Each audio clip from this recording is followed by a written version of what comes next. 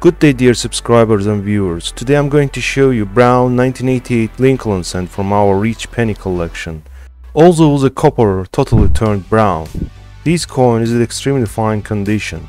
I slightly damaged the rim while cutting the holder with scissors. A very grave mistake, I confess. Here, this little scratch on the rim.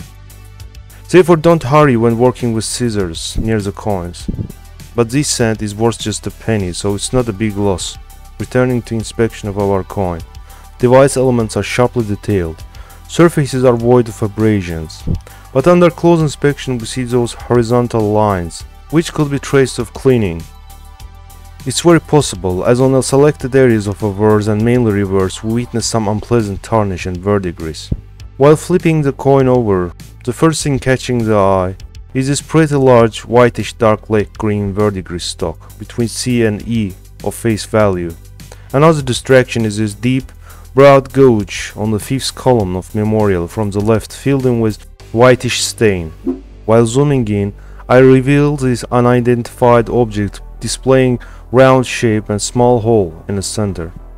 I tend to name it as a die chip cause there are several tiny chips that broke off the reverse die.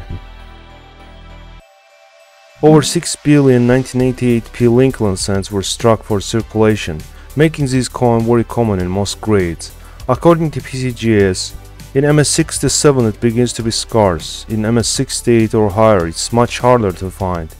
PCGS has certified 2 examples at mainstay 69 red, and one of them was sold for $7,040 in 2021 in an eBay auction.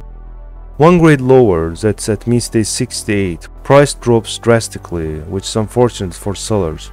At MS68 they are worth over $240. That's all for today. Hope you found this information helpful. Subscribe, share and like our videos. See you in the next episode.